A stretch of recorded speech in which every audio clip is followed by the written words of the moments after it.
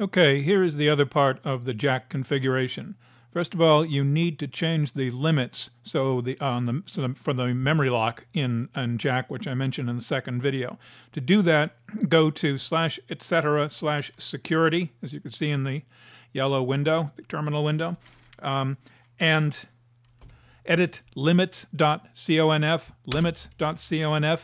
and scroll down. And this is the one you want to hit @audio-memlock unlimited. This may already be in there. I've forgotten if it was already there or not. If it is there, change it to unlimited. If it's not set to unlimited, if it's not there, add it. Make sure it's not commented too. Make sure there's no pound signs in column 1. But that's the one you want, Memlock Unlimited, because the jack system does lock up a lot of memory, and you need that. Won't work without it. The other thing is the software that I picked up. I installed just about everything I could find until I finally got it to work, so some of this may not be necessary. This is Synaptic Package Manager, and I did a search for jack, and it will show me all the things I installed. First of all, jack itself, ELSA Player - jack, jack Mixer, jack Capture, jack Be Nimble, jack Studio, STDIO,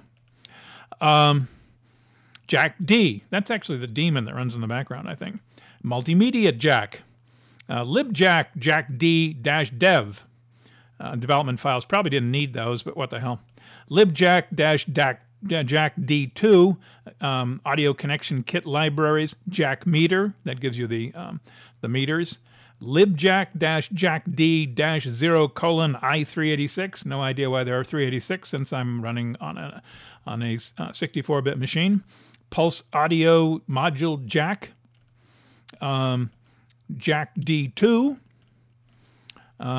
Q jack RCD, Q jack CTL. This one you really want. Jack is mainly a command line interpreter thingy. You have to do it by command line. You don't want to do it. This is a graphic interface. It's the one I use in part 2. It makes it doesn't make it easy, but it makes it less hellish. Doing it by command line is just, I don't know. Everyone says don't do it. This actually does give a nice interface, reasonably nice.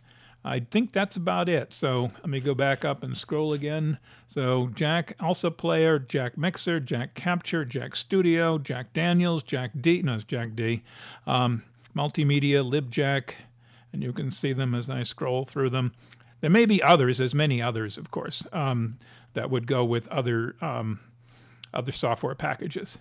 The other thing you want to shut down that. The other thing you want to check is that not all audio packages are jack compatible. VLC isn't. But SM Player, which I think is actually a little better than VLC now, they're both built very similar, but SM Player is jack compatible. So that will be an issue if you're playing around with jack, whether or not the particular software package you're working with actually supports jack. More and more do. Jack does run on Windows, probably behaves somewhat similarly. It is the quality of the audio when you run through jack is actually, I think, noticeably better, and it's supposed to be too, they say.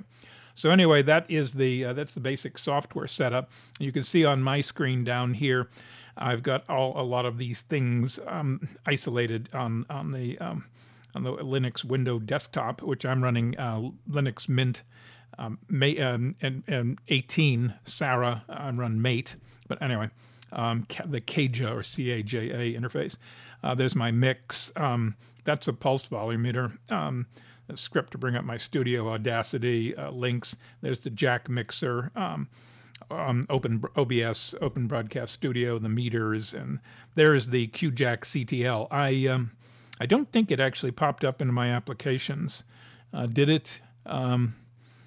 Yes, it did. There it is. Sometimes these things don't make it into the menu, and you have to go in and manually put them in as launchers, which means you got to know the name of it, which is usually the same name. If I go down here and go to Properties, and you go to there's the command. Yeah, it is QJack CTL, and it's in a standard path location. So that's all you'd have to say is QJack CTL, and it would run. So that's that.